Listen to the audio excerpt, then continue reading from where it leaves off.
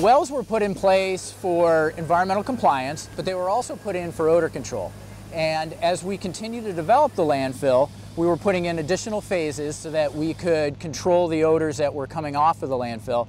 And so right now, everything has simply been flared. Now we're going to be able to beneficially reuse that gas. The gas plant here involves compressing the gas initially, removing hydrogen sulfide, which is common in landfill gas, and then we do a bulk CO2 removal. We remove the CO2 from the gas, so we take basically just the methane and sell that methane. Then the gas is compressed and sent to the pipeline, and in this area it will be going into Atmos Pipeline, Texas. We will be moving that gas through their system as part of the renewable fuel program at the EPA.